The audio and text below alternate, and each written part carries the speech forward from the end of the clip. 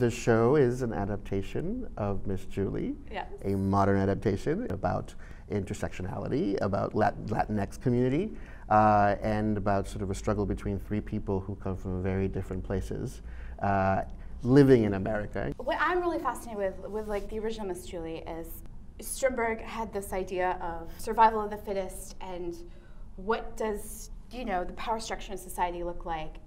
And I'm really interested in like 2019 America, what does survival of the fittest now mean? And as opposed to like the system conquering them, what happens when they have this quiet revolution together? They go through this hell together, but it's not about them living in hell, it's about them going through it and finding hope at the end of it. Yeah. And we have a couple of surprises regarding what happens to these people. Yeah. People who know Miss Julie are going to be very surprised, I think. For better or worse. Yes, for better or worse.